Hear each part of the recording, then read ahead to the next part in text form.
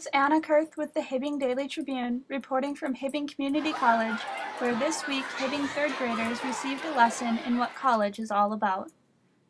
HCC instructors and students volunteered to show the young kids around the campus and lead them in such activities as library scavenger hunt, motion detector art, and pharmacy compounds.